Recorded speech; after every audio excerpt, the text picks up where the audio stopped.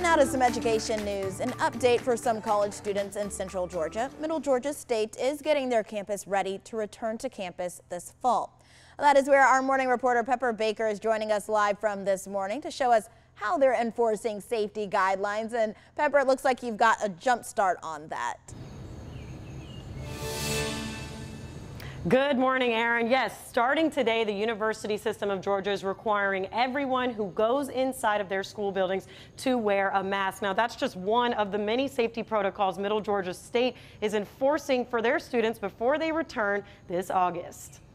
There are things that we know we're supposed to be doing, but it's kind of a reminder to wash your hands, to social distance, wear your face mask. Middle Georgia State Vice President of Enrollment Jennifer Stenander oversees the preparations to make sure students return to campus safely. We follow the university system guidelines, and so now masks are required. And so our faculty, staff, and students will be wearing masks as they return to campus.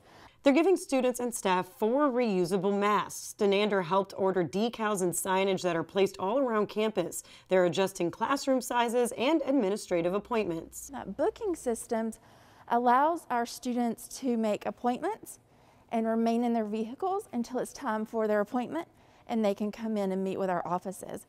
It's also a good time for the new Lakeview Point Residence Hall to open. Students moving in will be the first ones to live in the brand new dorm-style building. They'll have sanitation supplies available around campus. We have hand sanitizer available for all of our students.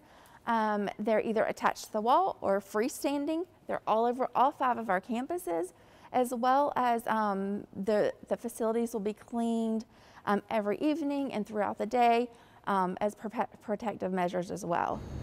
Now, the University System of Georgia asked their institutions to prepare for 3 phases of their reopening plan. The first, returning to that face-to-face full instruction. The second, starting face-to-face and then having to transition to online. And then the third, just having your classes completely online. That way, they are prepared for all possible outcomes if the status of COVID-19 changes. Reporting live in Macon, Pepper Baker, 13 WMAZ News.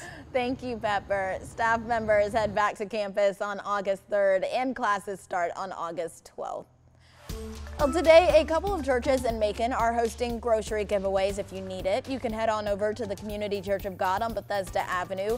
Each Wednesday, they're giving away 500 family food boxes as well as 500 gallons of milk. It runs from 3 to 5. Tremont Temple Baptist Church on Bloomfield Road will also hand out milk and food to those who need it. That starts at 1. They are asking that you stay in your car and wear a mask. Also, Greater Jordan Chapel AME Church in Jones County is giving out food and milk today. That's on Highway 22 East. It starts at noon and will continue until all of the food is gone. Also at noon, the Perry Lions Club is giving away food. They will be in the Bank of Perry parking lot on Main Street. Every car driving through will get a 20-pound box of fresh produce directly from the Atlanta's farmer market. They do have about 2,000 boxes to give away.